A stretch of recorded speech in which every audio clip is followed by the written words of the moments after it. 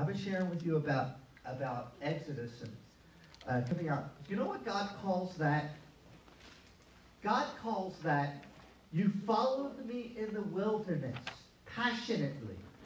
Israel followed God in the wilderness with passion. They might have complained, okay, yeah, you know, we miss our leeks and onions. We miss the ease of life, although they had a whip on their back. But they still passionately followed God in the wilderness. And they followed him to the mountain. And they said, yes, we will receive his word. But then something went wrong. They became very weak. While they waited for Moses 40 days and 40 nights upon the mountain, they said, we don't know what happened to him. God has abandoned us. This is something we need to remember. Though it seems like he's not there, he's even closer to us. And it's interesting that this portion is read at this time because we're in the month of Adar. And the month of Adar actually means glorious, the song that we just sang. It's like the month literally means, where we get the word adorn. You know, when women adorn themselves with like makeup and jewelry. Well, the month literally means to adorn.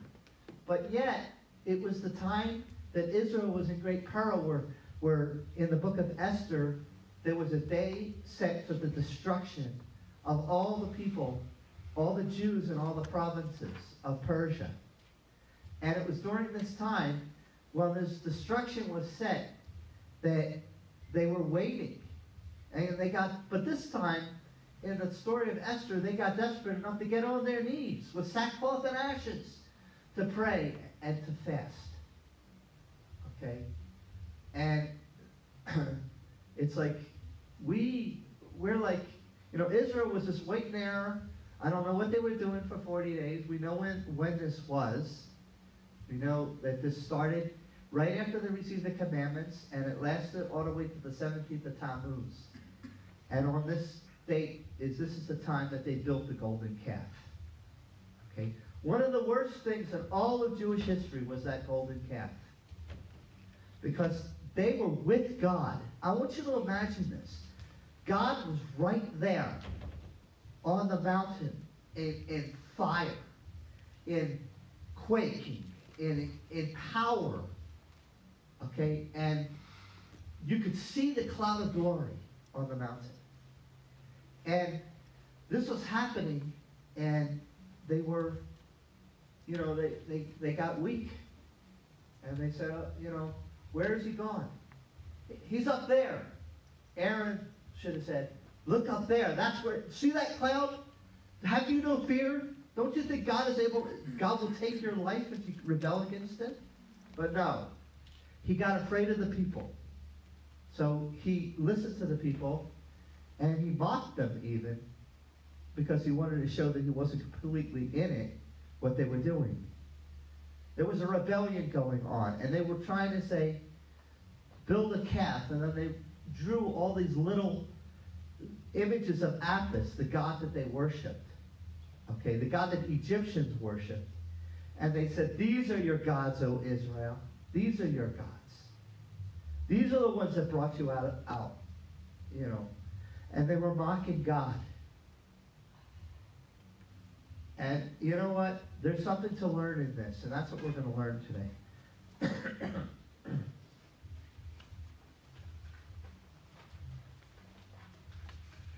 You all have your notes? I think I had enough notes for everybody. So,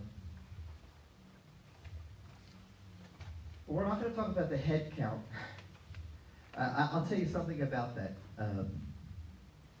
It says here, and let's look at Exodus 30, verse 11.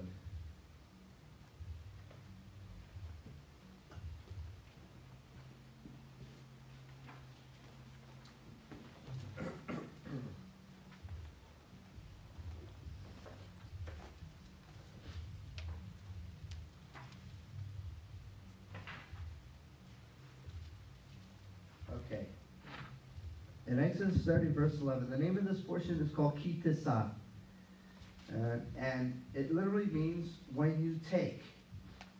Yehovah said to Moshe, saying, when you take a head count of the children of Israel, according to their numbers, they shall give. Every man shall give an atonement for his soul to Yehovah when counting them, so that there will not be among them a plague when counting them. Now, you might think that this is not that important, but it is.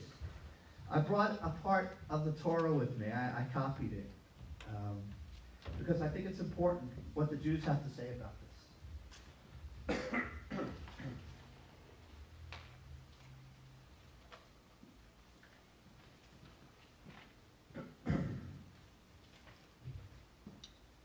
Okay, now this is what it says here.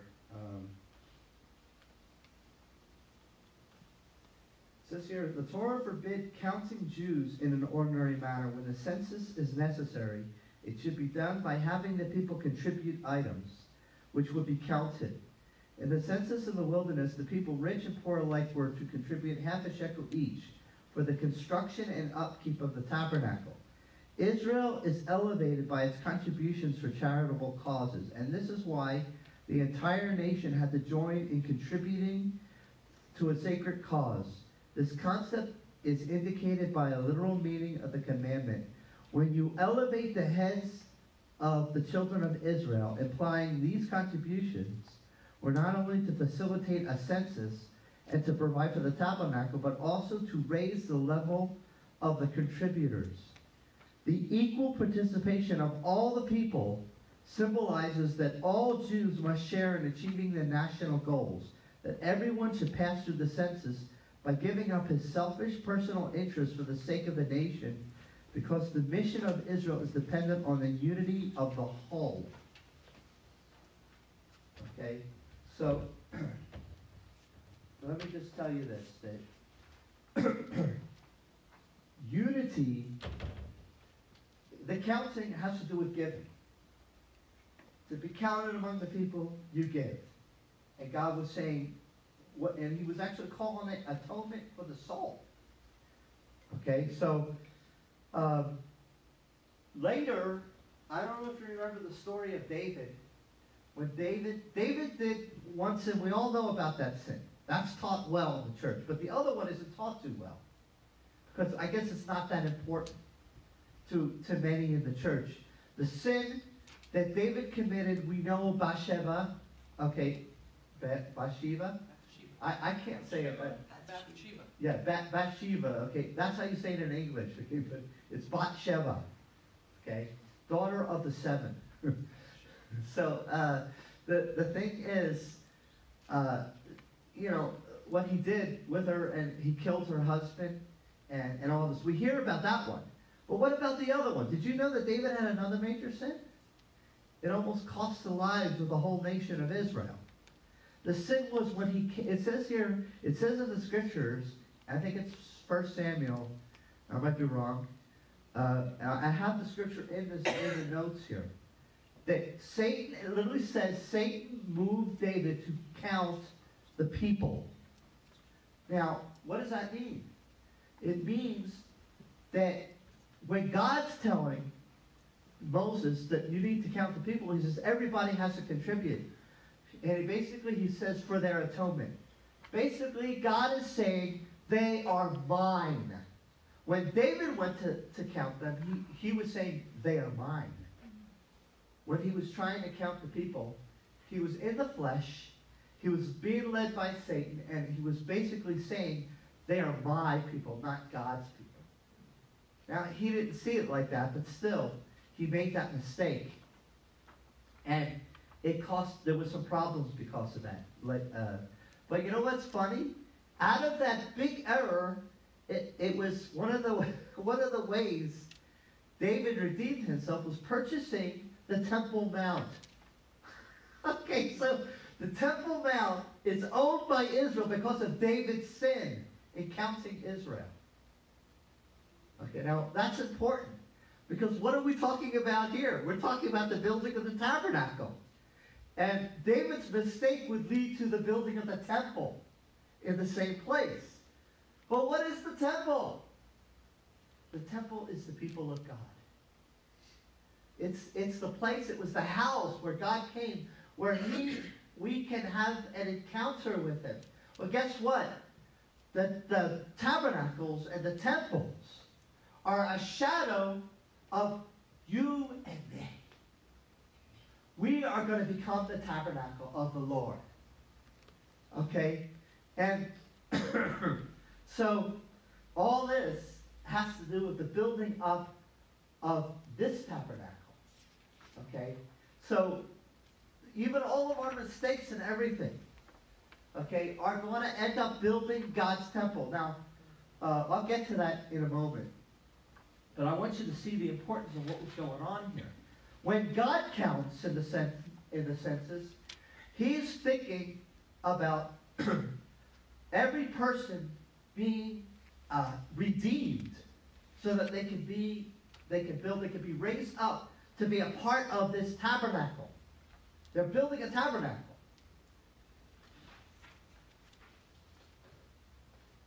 Okay, actually I have the quote in here. Look on page 1 in your notes. It was in 1 Chronicles 21, 1 to 15. I think we need to look at it. I wasn't planning on looking at it, but the Holy Spirit is like, going in this direction. Okay, so 2 Chronicles. How many of us go into 2 Chronicles? We need to. It's so loaded up with stuff. I thought it was 1 Chronicles. It's 1 Chronicles. Oh, I'm sorry. Okay, mistake. 1 Chronicles. Thank you. Chapter 21. Yeah. So even with glasses, I can't read. Let's see. It's okay to see in the spirit. Okay. Let's look at it. Satan stood up against Israel and moved David to number Israel. So now you know that what I was saying was not something I was saying. It's in the scriptures. So David said to Joab, to the princes of the people, go number Israel from Beersheba to Dan, and bring me word that I may know their number. Joab said, may the Lord add to his people 100 times as many as they are. But my Lord, the king, are they not all the Lord's servants? So actually Joab was right. He was saying they're all owned by the Lord. They're all his servants. So what are you trying to count? Why does my Lord seek this thing? Why should he be the cause of guilt to Israel? Nevertheless, the king's word prevailed against Joab. Therefore Joab departed and went throughout all Israel and came to Jerusalem. And Joab gave the number of the census of all the people of Israel. And all Israel was 1,100,000 men who drew the sword, and Judah was 470,000 men who drew the sword. But he did not number Levi and Benjamin among them, for the king's command was abhorrent to Joab. So he didn't listen to the king. He didn't want to be totally disobedient. Now, what did he? The Lord spoke to Gad, David's seer, saying, go and speak to David, saying, thus says the Lord, I offer you 3 things. Choose for yourself which one of them that I will do to you. In other words, Gad the prophet's coming along because you sinned against me. I'm going to give you 3 ways to die. So Gad came to David and said to him, thus says the Lord, take for yourself either 3 years of famine, 3 months to be swept away before your foes, while the sword of your enemy overtakes you, or else 3 days of the sword of the Lord, even pestilence in the land, and the angel of the Lord destroying throughout all the territory of Israel. Now therefore consider what answer I shall return to him who sent me. David said to Gad, I am in great distress. He put himself in great distress. Please let me fall into the hand of the Lord, for his mercies are very great. But do not let me fall into the hand of man. See, because of that, in his humility, he chose God's judgment, not the enemy to have the victory. So the Lord sent a pestilence on Israel. 70,000 men of Israel died. That's a lot of people. And God sent an angel to Jerusalem to destroy it. But as he was about to destroy it, The Lord saw and was very sorry over the calamity and said to the destroying angel, "It is enough. Now relax your hand." And the angel of the Lord was standing by the threshing floor of Ornan, the Jebusite. Okay, and David lifted up his eyes and saw the angel of the Lord standing between earth and heaven, and his drawn sword in his hand, and stretched out over Jerusalem. Then David and the elders, covered with sackcloth, fell on their faces. And David said to God, "Is it not I who commanded to count the people? Indeed, I am the one who has sinned and done very wickedly. But these sheep, what have they done? O Lord, my God, please let your hand be against me and my father's household, but not against the people, that they should be plagued." And the angel of the Lord commanded Gad to say to David, that David should go up and build an altar to the Lord on the threshing floor of Ornan, the Jebusite. So David went up by the word of God, and he spoke in the name of the Lord. And basically, so on and so forth. He purchases this place, which is a Temple Mount today. The Jews own 3 places by deed, let alone by God saying, "I give it to you." They own the city of Hebron. Mm-hmm. They own Ornan, the Temple Mount, and I forgot what the third one was. The cave of Machpelah. Yeah, the cave. Abraham purchased the cave of Machpelah, which is also in Hebron. Okay, but I think there's one more, but I can't remember right now. But let me tell you something. If you go to Israel, you will see that this is the areas that the Palestinians want total control over. Because it's demonic. It is demonic that they want it. It's the clear, owned by Israel sites that they want the most. Because they're wicked. They're evil. And those places should mostly be owned by Israel. They shouldn't even have one Palestinian there. There isn't such a thing as a Palestinian in the first place. Okay? Because that was a Roman thing. They renamed the land when Israel was forbidden there. They renamed it Philistina, because the worst enemies of Israel were the Philistines. So later in the English, it became Palestina, Palestine. But it was never that. It was a mockery of the Romans to call it Philistina, Palestina. There is no Palestine. There never was. But anyhow, aside from that, let's get on to this.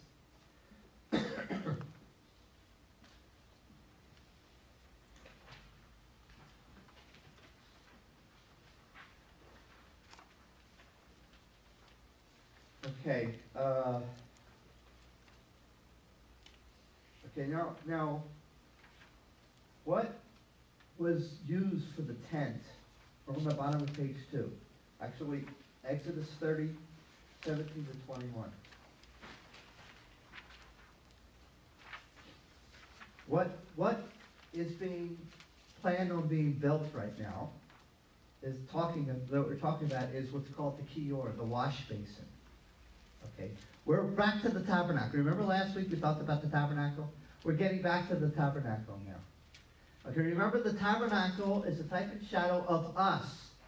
And it's also about our intimate relationship with the Lord. I'm sorry for any of you that might not remember from what I taught last week. But basically, that everything in the tabernacle is about what Messiah did for us. Everything is about our relationship to Him. Well, let's now go to the wash basin. Okay, first, when you enter the tabernacle, the whole thing, you come to the altar. Messiah is the sacrifice at the altar. Every sacrifice that was done on the altar was a type and shadow of Messiah, of Yeshua. Jesus, our Messiah. And right between the altar and the tent, in the tabernacle, there was a tent. Was what's called the kior, the wash basin. And it was made of the nechoshet, which comes from nechusha. Okay, and it literally means copper. It could be bronze. But if you go down even further to the root, you know what you get to? The snake. The snake. The word for snake is nechash. Okay. So ultimately, flesh is like a snake. Okay, there's nothing good in the flesh. So copper and bronze is the metal that was made that actually means like flesh. Okay, so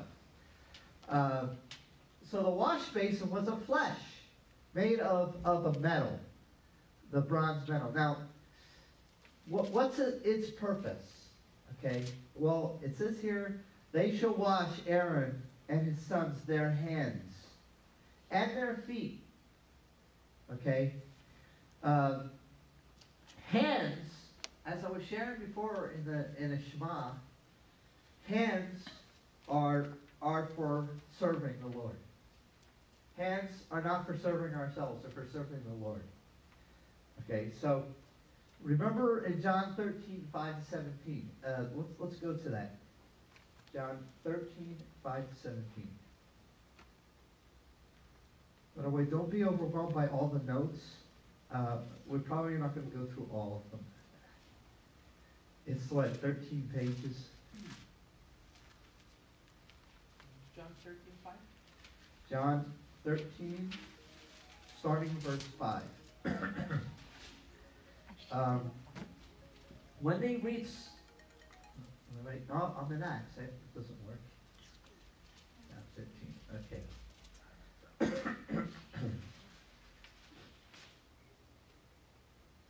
When they poured water into the basin and began to wash, when Yeshua poured water into the basin and began to wash his disciples' feet and to wipe them with the towel with which he was girded. Remember, this is on the night of the Seder, of the last Seder, what the world calls the Last Supper. He came to Shimon Kepha, Simon Peter, and he said to him, Lord, do you wash my feet? And Yeshua answered and said to him, what I do, you do not realize now, but you will understand hereafter. Kepha said to him, never shall you wash my feet. Yeshua answered him, if I do not wash you, you have no part with me. So Shimon Kepha said to him, Lord, then wash not only my feet, but also my hands and my head. Yeshua said to him, he who is bathed needs only to wash his feet but is completely clean, and you are clean, but not all of you. Because we know what he was talking about. He was talking about Judas, who would betray him. Okay, so so Yeshua was using his hands to wash his Talmidim, his disciples' feet. And Kepha and the others did not understand the spirit of the Torah. They understood the activity of a priest to a degree. Because every priest would do this. They would wash their hands and their feet. It even said in the scriptures, you do not understand now, but you will know after this. Our hands represent strength, support, and the portion that comes from God. When we raise up our hands, we do it in surrender, in sacrifice. When we raise up our hands to Him.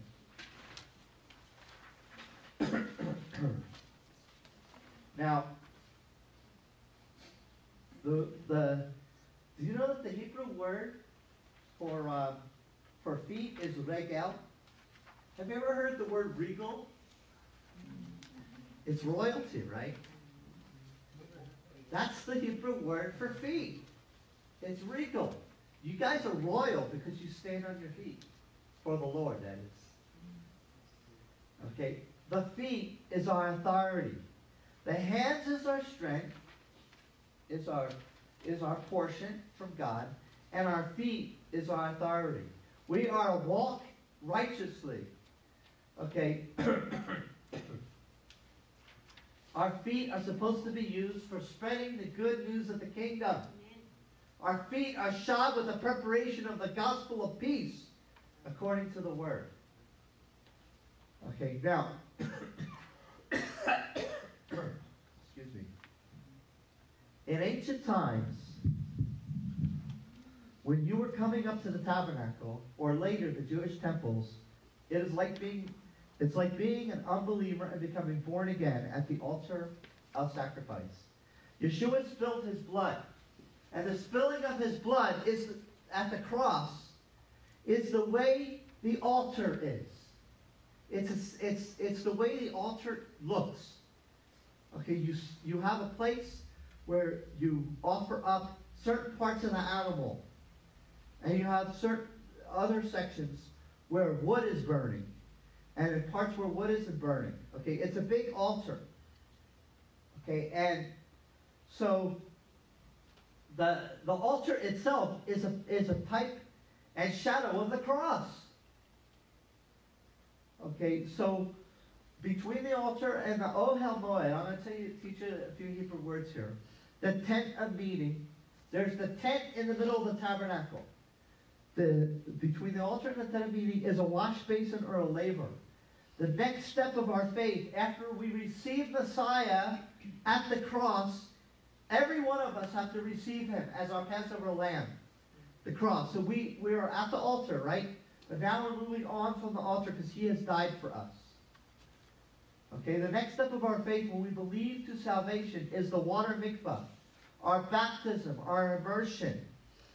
Listen, I can't tell you this enough, but if you haven't been baptized, this is really symbolic of dying, of making a commitment. When you first believe, you really should get baptized. Even if you do it on your own, you get in your bathtub in your house and you put yourself completely under and come back up. It's really important to go under when you first believe. It has nothing to do with the Baptist church, okay? They've taken it and they turned it into a whole doctrinal statement. But reality is, we have to do that because it's a picture of us saying we believed in him and now we're going to die to us and live for him. And that's why we come up. Okay, and that's the next step. That's why there's a water basin there. That's why there's a water basin right between the altar and the tent. It's a shadow for us of what God planned to do with all of us. Okay, so this is symbolic of giving our flesh to him, and we say we are choosing to die to the will of the flesh, to be resurrected to the will of the Ruach HaKodesh, the Holy Spirit. So this is the full meaning of the wash basin or the laver. And later, when they had the temples, they had a big water thing there. I think that with Solomon, he had a bunch of bronze images of cows all around the whole thing. It was beautiful. You should see some of the pictures that the Jews have drawn about that to show how this thing was. It was like a huge pool of water, but it had the same purpose. It was a representative of dying for ourselves. Do you know that the mikveh, which is the Hebrew way of saying immersion or baptism, that they had it in ancient times because sacrifices could never permanently get rid of sin. So you had to keep getting baptized over and over again when you were bringing an offering up. And also women, when they were coming out of the unclean period, they would have to wash in a mikveh. It's all symbolic of washing away the effects of death from us through and rising up, having a new life. And this is happening even today among the Orthodox Jews. They will bathe before certain ceremonies, even the rabbis. It's very holy, this whole thing with the mikveh. It has to do with dying to yourself. But for us, if we confess our sins, if we make a mistake, if we fail and we fall, he is faithful and just to forgive us of our sins. But you know what? There's still some sins that we do that we have to wash. Okay? And I believe even in heaven, when we get there, we're going to all have to wash because our souls are damaged from this life. And I believe even when we get to heaven, we're going to have to wash again. But it's not going to be a water like it is down here. So, okay. The next thing. Oops.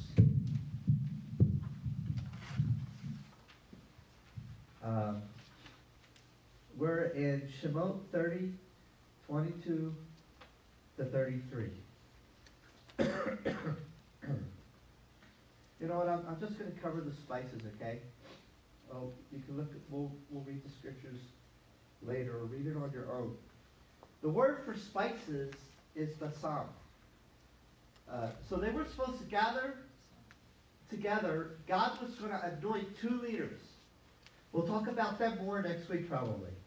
One is the Betzalel, and the other is then Aholiab, thank you, Aholiab. Okay, and there's a revelation in those two that connect us to the two witnesses, but we'll talk about them another time. But now we're talking about the preparation of the anointing oil for the priest, for the whole Mishkan. The Mishkan is the tabernacle. They were about to, God was telling them they needed to create an oil, that a specific compound of oil that was going to be used to anoint everything. Every priest. All the tabernacle. Okay? And in the scriptures it says, you will not make this for yourselves.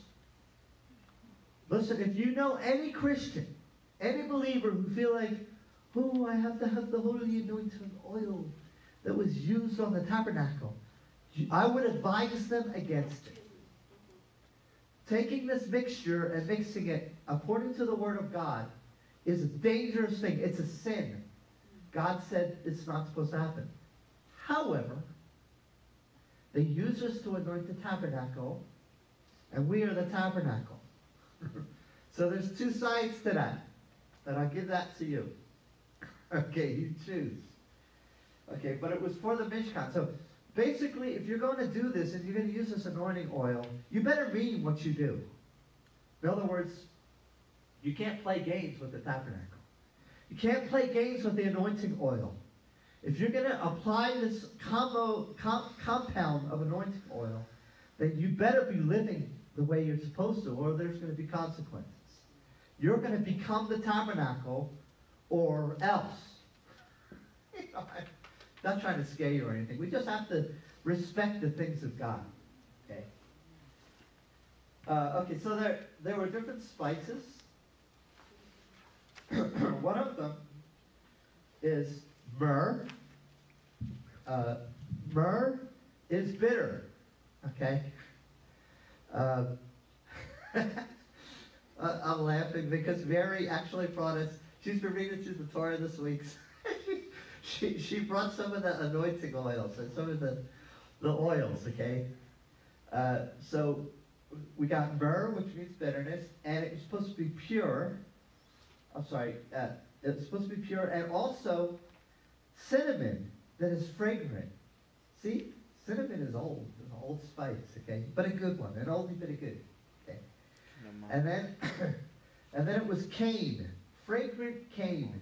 The word kana, or kane. Okay, cinnamon is called cinnamon. See, actually that's the Hebrew way of saying cinnamon. So cinnamon has kept its closeness to the Hebrew language. It's liberty. Yeah, Cinnamon, but it's cinnamon. And actually if you say the C, because it's pronounced with a C, right? It's actually, if you pronounce it with a K, you'd be saying it right. Cinnamon. Cinnamon, actually. Cinnamon. Right now it's very expensive. Yeah, not very expensive. Then acacia, well actually in Hebrew it's the word kedah. And the oil itself, the word for oil is shemen.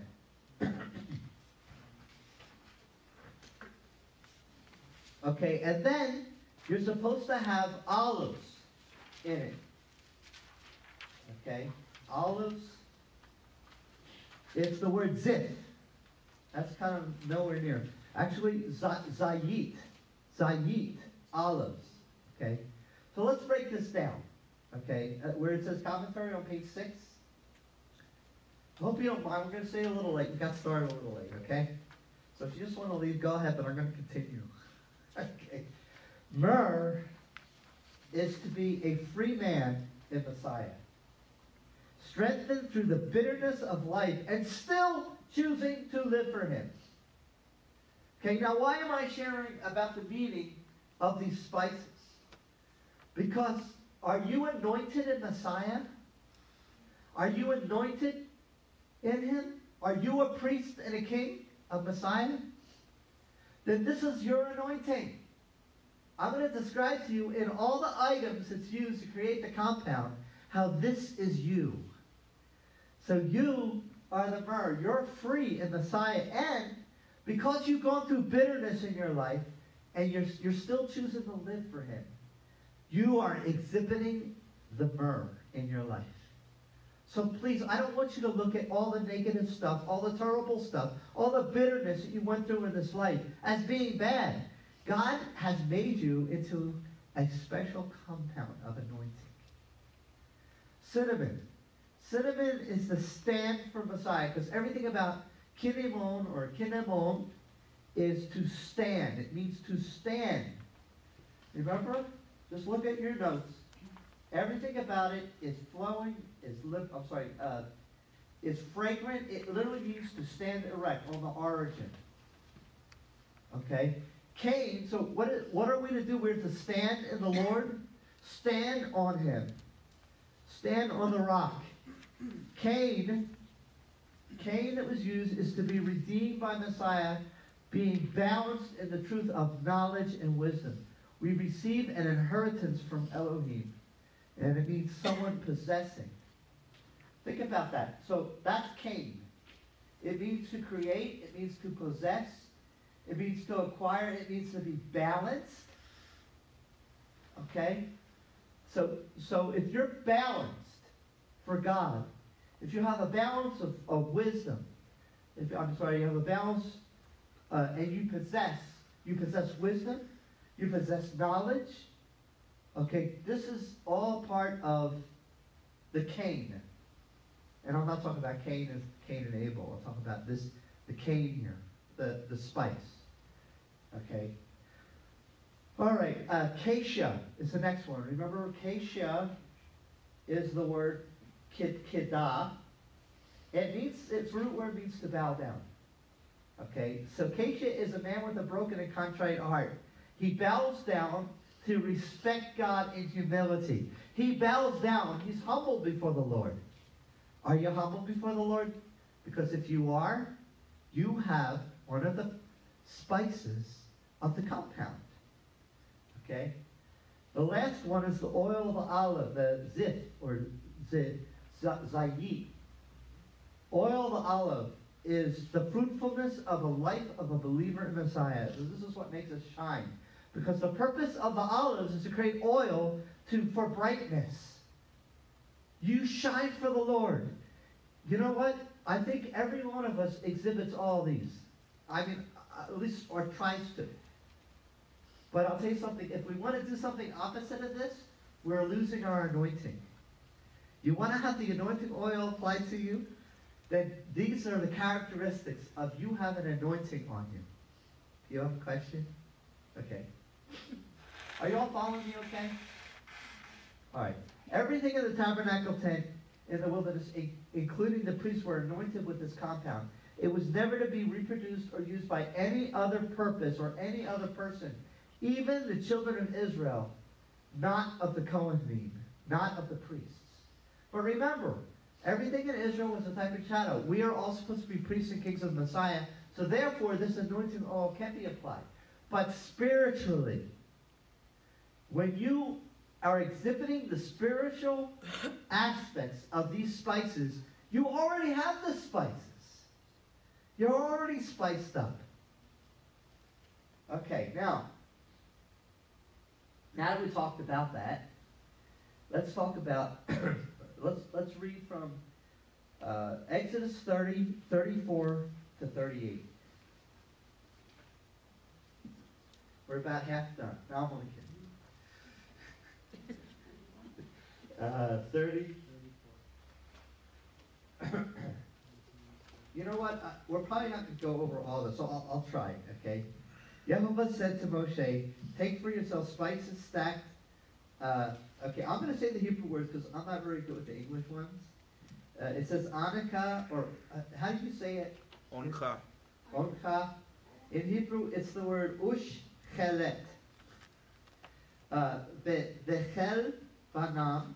Bechel banah, that's galbanum. Spices, samim. Ul bona, which is frankincense. Zakar, that is pure. Of equal weight they shall be. And you shall make it into incense, a spice compound, the craft of a perfumer, thoroughly mixed, pure and holy. You shall grind some of it finely, and you shall place some of it before the testimonial tablets in the tent of meeting, where I shall designate a time to meet you there. Holiest of holies, it shall remain for you. Okay, the incense that you shall make, according to its formulation, you shall not make for yourselves. Holy it shall remain for you, for Yehovah. Anyone who makes it like to smell it, shall be cut off from his people. So that's serious, okay? Well, I'm going to go over this. I'm going to speed this up real quick. Okay, the word for spices is basam. It's a sweet-smelling aroma. So let's look at what makes up these spices. Stat, natah. It's like gumdrops, according to this. It means to prophesy, to preach, to discourse, to speak. Then anacha, or shechelet, it's an ingredient used in the holy incense, and I think I have the meaning of it. I don't have the meaning of that one. Okay. Okay. This is all I got. Okay. Do you see on the bottom of page 6? It says it means peeling off by a concussion of sound. Okay. So we'll just keep that. There's not too many meanings to that one. Okay. Galvanum, which is chel bana, means a resin or gum, and it means the fat, the choices, the best part, the very best. Okay. And the last one is frankincense, which is levona, which means white, to be made pure, white. Okay, so you shall make it into an incense, a spice compound, thoroughly mixed. Go to page 8. Pure, holy, and grounded up. Okay, let's break this down. Okay, a lot of this is new here. I want you to take a look at this. We're on page 8. What we have from all this is a representation of us and our prayers. Remember, this is the incense. The incense altar is a symbolic of our prayer. So now, this is going to tell us something about the kind of prayer life God wants in His people. Okay? So, the incense altar is the place of our prayers. The incense compound mixture is our prayers. It is our prayers. How does Elohim see it? How does God see it? It is to Him a sweet-smelling aroma, made up of equal amounts of prophetic words. Now pay attention to this. This is from the stacked. Just from the stacked alone. This is going to tell us something about what our prayers are made up of. Now get this. Equal amount of prophetic words, words of knowledge. Did we not experience that today? This is what it's all about. Okay? Torah teaching, what I'm sharing with you, and scriptures, which Maria gave the scripture. Okay? And others gave scriptures. Okay? So, the loudness, now, the anakah is the loudness of our authority and the loud cry of our heart. Listen, when I love it, when Laura prays out loud, and she sings out loud, she is exhibiting the incense anakah. I hate using the English one, but, I can't think of it right off my head right now, but it's right there in your notes. Okay? That's, when we pray out loud. Get loud. God loves it. Because you're using your vocal cords. You're meaning it. If you just say quietly, "Oh Lord, I'm distressed by the troubles of my life." Or you could do it real loud and say, "Abba, help! Thank you, Lord. Yes, you brought me through the stresses and I've overcome, and help me to deal with my issues." Yes. Loud. We Jews are loud people. Okay, get loud. Like the anakah. It's offering, and now get this, it's offering up the best that we can give in our prayers. That's what the anakah means, the best we can give. Not being weak, lazy, or limiting our time. Okay, Not being lazy, we are living our time. Actually, I got it all mixed up here. Okay, we give in our prayers. We are not weak. We are not lazy. We don't limit our time. We are not impatient, and that's what the Galvanoon represents. Okay, let me go back to the Galvanoon. Okay. Galvanoon means the very best. I was wrong. I said the very best was the Anaka. The loudness, and the loudness of our authority is the Anaka. The very best that we give, when we give everything in our prayer, is the Galvanoon. Okay, do you understand that? Are you following, please? Let me know. Yes. Okay, I'm sharing a lot of information. And finally, white purity, the frankincense is the white purity. Okay, and you can see that in Sefer Chazon, or the book of Revelation 5, 8, and 8, 3, and 4. Okay, so these are the ingredients that go into the process to make the incense.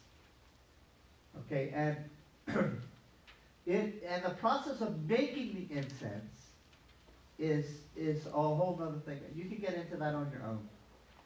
Okay, the anointing for righteous people, the rest of the children of Israel, Kohanim. The anointing oil is not reproduced, and neither is the incense used in the prayers. Okay, now all that to say, God wants us to have a prayer life. And these are the elements of it. God doesn't want us to be soft and gentle and just say a few things. Oh, this is what I need, Lord. He wants more. He wants more from us. Okay.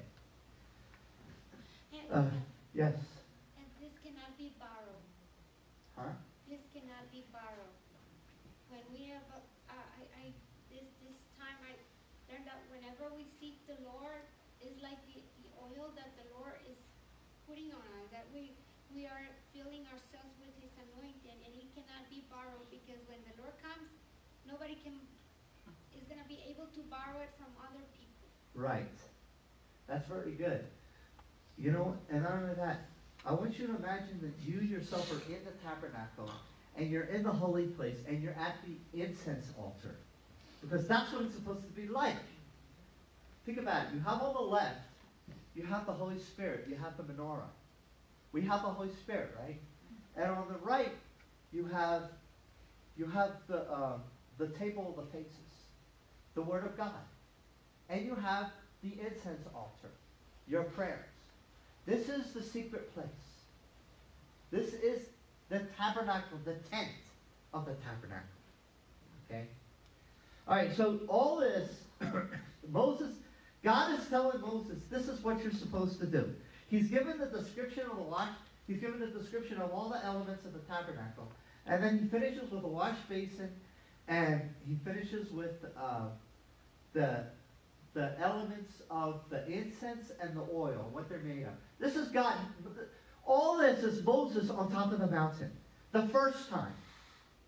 So all this is happening, and God is speaking and telling him all this while he's writing the Ten Commandments on stone that God chiseled out, and then God wrote with his finger on it. Okay. So what are the people doing? It's now come to the end. He's about to bring the tablets of the covenant down, and something terrible happens. So let's go through this. I'll try to do this really quick because I know it's late. Okay. Aharon and the children, it's on your notes, page 9. Aharon and the children of Israel built the golden calf. They used their jewelry from Jehovah's conquering of Egypt to build the golden calf as Aaron dictated for them to do. Aaron pointed to the calf and said, "These are your gods that freed you from Egypt, O Israel." Aaron built the altar to place the calf on. Aaron proclaimed the festival to Jehovah to be on the next day, later to be called the 17th of Tammuz. No wonder the 17th of Tammuz is a very bad fast day. We all know about it. Fein Hamsarim. Okay, it's a very bad fast day. This happens in the summer. This is a celebration of false feasts. Okay, I'm going to get to the meaning of this. Moshe pleaded on this day, on the 17th of Tammuz, because Jehovah told Moses what his people were doing, and Jehovah was going to destroy them. Okay? Number 7. Moses comes down with the first set of 2 tablets inscribed on both sides by Yehovah. Moshe saw the golden calf and heard shame-filled celebration, and Moses' anger flared up, and he threw the first tablets from his hand, shattering the first tablets at the foot of Mount Sinai. Okay? The shattering is the word shavar, to break in pieces. He took the calf and burned it with fire, page 10. He grounded up the calf fine and dispersed it over the surface of the water, and he made the children of Israel drink it. They drank their sin. Aaron pleaded with Moses and explained what happened, and Moses stood at the gateway of the camp and said, "Whoever is for Yehovah, come to me." All the sons of Levi gathered to him. Moshe then commanded the sons of Levi to kill among the children of Israel, and they killed.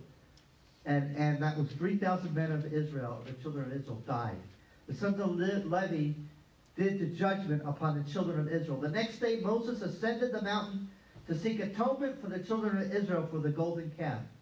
And Jehovah struck the people with a plague. Okay, so it goes on and on. Okay, Jehovah said to Moses to lead the people to the land, and that he would send an angel to go with them to the land. But he would not go with them lest he kill them along the way. The people removed their jewelry by Moses' instructions, and Moses pleaded before Jehovah again, as the people mourned because of how Jehovah felt about their being stiff-necked, and that he would annihilate them if he went with them.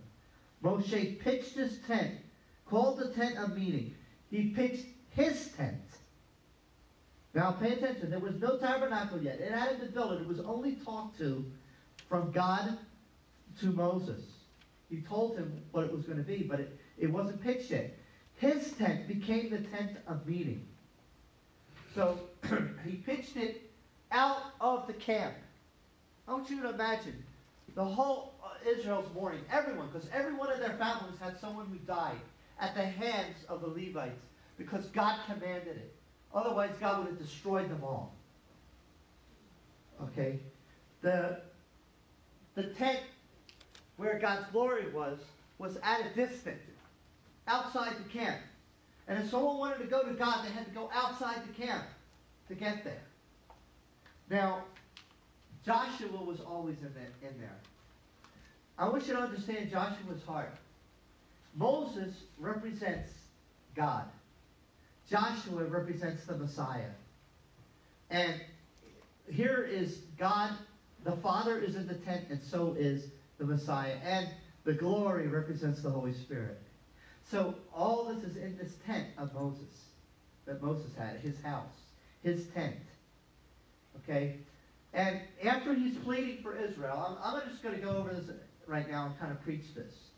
After all this, and he pleads for Israel, and God says, now I want you yourself to cut out another set of tablets. Okay, and bring it up to the mountain. So here he was on the mountain 40 days, on the ground 40 days, in his tent, and then 40 days he's going to go back up the mountain. But you know what Moses says? He says, I can't take what these people are doing, what they're doing to you. God was so zealous. Moses was so zealous for God. And I can't take what they're doing. Listen, I need to see your glory. I need to see your glory. I need to have my focus on you. I'm so angry at the people. I need to have my focus on you. I need to see you. I'm not happy. I want to see you. And that's what happened. God told him, because you want to see me, I'm going to show you all of myself. I can't show you my front part, because if I show you my front part, you will die. No man can see me and live. My face. Okay, so he goes back up.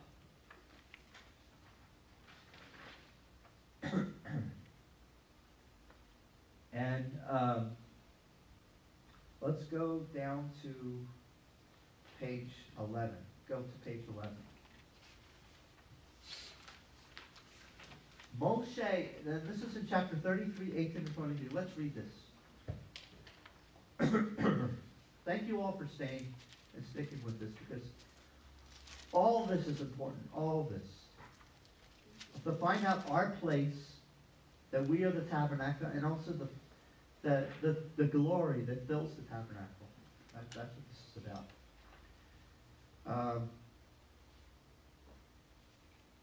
Okay, so he was up there, he was on the ground 40 days and 40 nights, from Tammuz 18 to the month of Av, the last day of the month of Av.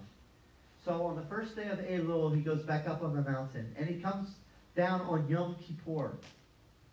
Okay, and this is what happens. This is what's going to happen. Chapter 33, 18. I can find it. Okay, here we go. He said, this is Moses. He said to the Father, show me now your glory. He said, I shall cause to pass all my goodness before your face, and I shall call out with the name of Jehovah before you, and I shall show favor to whomever I choose to show favor, and I shall show mercy to whomever I choose to show mercy. He said, you will not be able to see my face, for he cannot see me. No man can and live. And Jehovah said, there is a place near me. You should stand waiting on the rock. Messiah is the rock. It shall be that when my glory passes, I shall place you in the cleft of the rock, and I shall shield with my hand over you until I have passed. Then I shall remove my hand, and you will see my back, but my face may not be seen. And Jehovah, did that. That would happen later on. So he told him, Jehovah said to Moses, carve for yourself 2 tablets of stone like the first ones. Now listen to this. Pay attention to this. And I shall inscribe, this is God talking, the Father. I shall inscribe on the tablets the words that were on the first tablets which you shattered. Be prepared for the morning. You should go up in the morning to Mount Sinai, and you shall stand waiting for me there on top of the mountain. Okay, now, what is the purpose? God's glory will be passing. What is the purpose of all this? He goes up the first time. God writes, he writes he chisels out the stone. He writes the 10 commandments down, the 10 words. And he smashes them upon the golden calf. He makes the people, they turn it to dust, the golden calf, and makes the people drink it. Yeshua came the first time to be shattered, to be destroyed. He is the Word of God, destroyed. You understand? He is the first tablets. But here's the thing. He's the second tablets too. The difference is, he is the resurrected Messiah. He is the Messiah full of light and love. He is coming again in glory, like Moses was in glory. Let's look at that. After all this had happened, God shows himself to Moses, and what happens? Moses lights up like a volcano. Not in a bad way of explosion, like anger or anything. I mean, he is bright. He is glorious. Okay, let's go to... Find the place where it's at.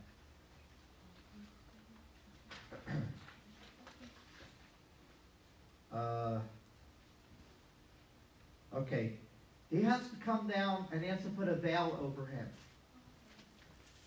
Okay, the veil is because he's shining so brightly that the people are afraid. Okay, let's look at the last part of this Torah portion. Moshe finished speaking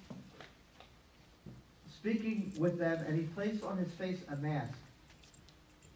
When Moses would come before Jehovah to speak to him, he would remove the mask until he left, and then he would go out and speak to the children of Israel.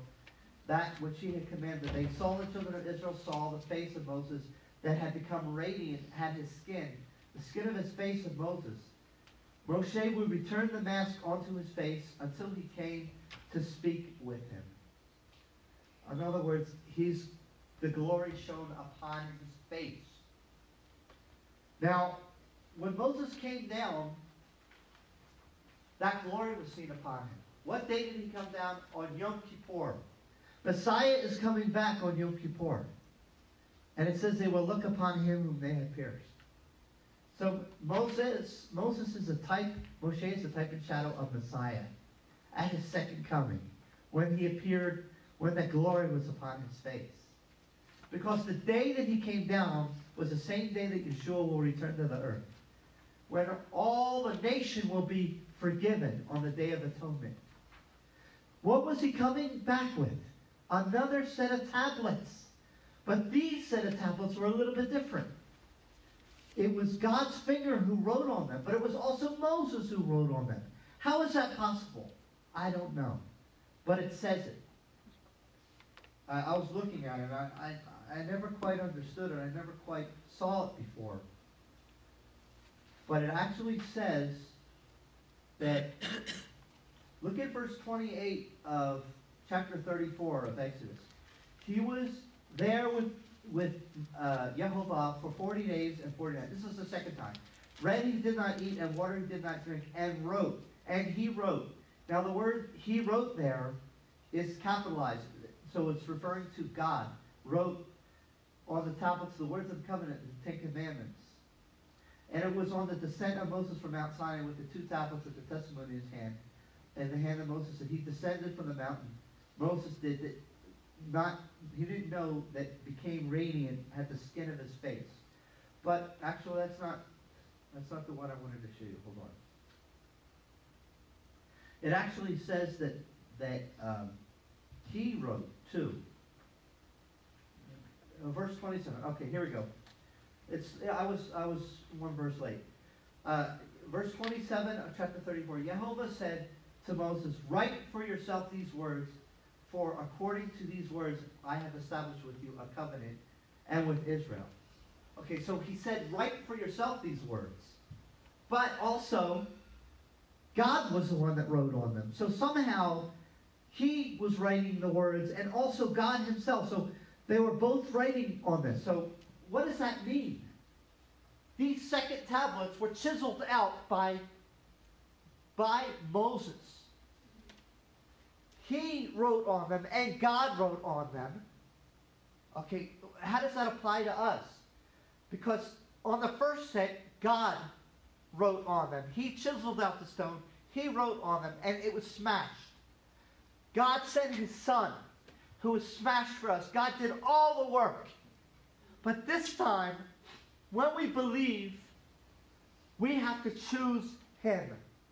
And we have to chisel out the stone. We're the ones that are going to take the word to ourselves. We're with our choice. It's his second coming. It's being ready. It's having the Holy Spirit. It's our choice, and we write, and God writes with us, and we're together. And the second tablets are the same commandments, but it's by Spirit. It's by the Spirit.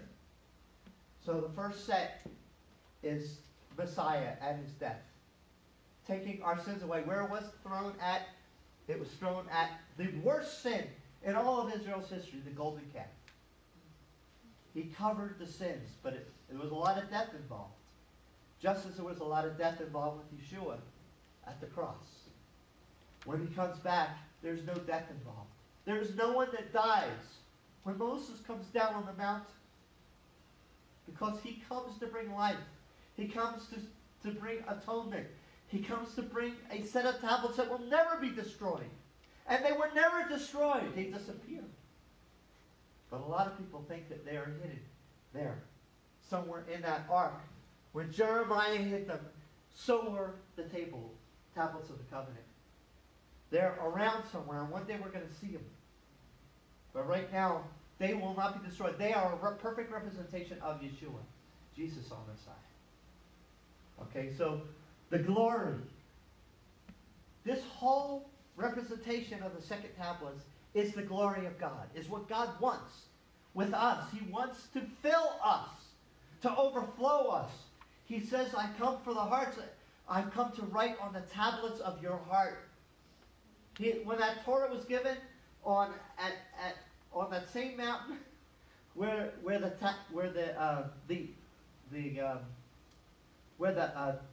temples were, when the Torah came down into the hearts of the believers in the first century, on the same day, Shavuot, that the Torah was given on Mount Sinai, his Torah was written on hearts of flesh inside of us.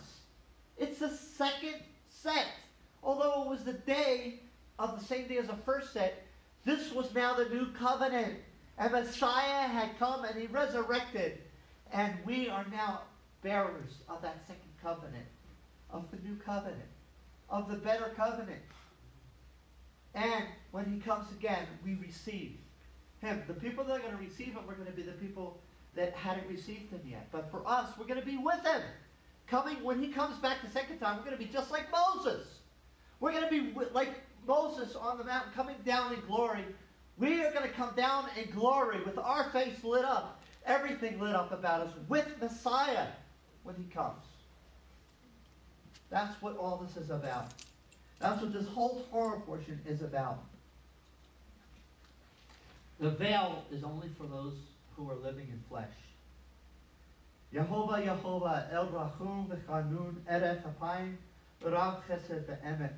Notzeh Chesed la'alafim, Noseh Avon. V'fasha v'chata'ah, v'nakeh lo, v'nakeh poked.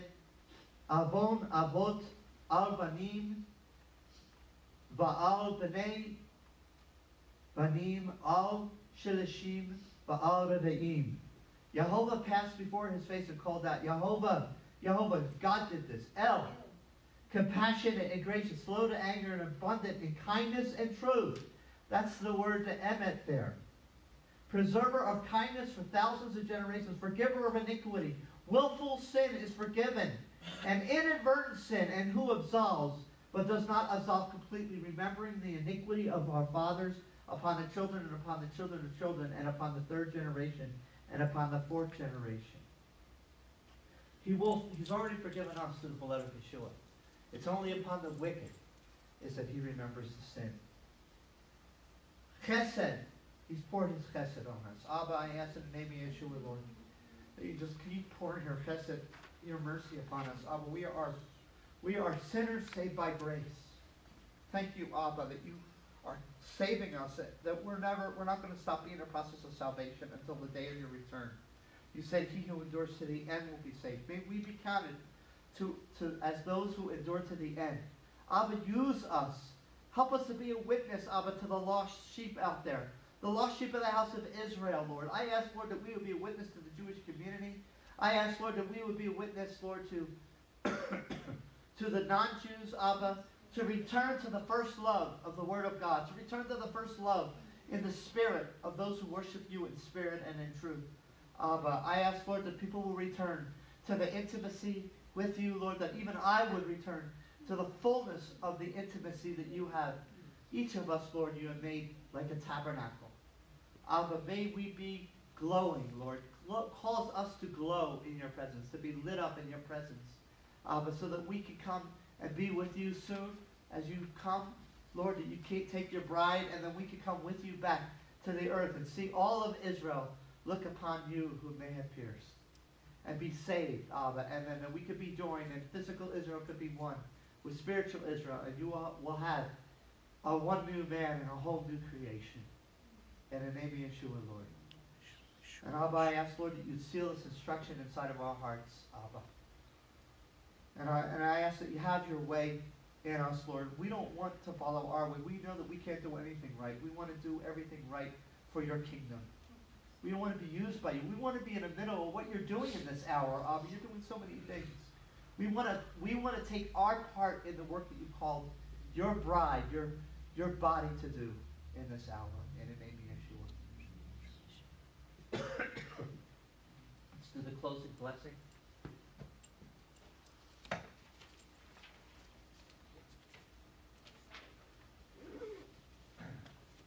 It's on page 66.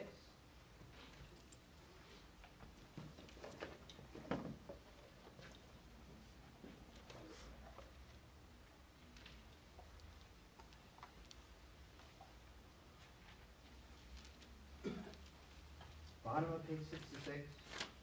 Baruch atah Adonai Eloheinu melech haolam אשר נתן לנו תורת אמת, וחיי עולם נטע בתוכנו. ברוך אתה יהוה נותן התורה. Amen. Blessed are you, O Lord our God, King of the universe, who has given us the Torah of truth and has planted eternal life in our midst. Blessed are you, O Lord, giver of the Torah.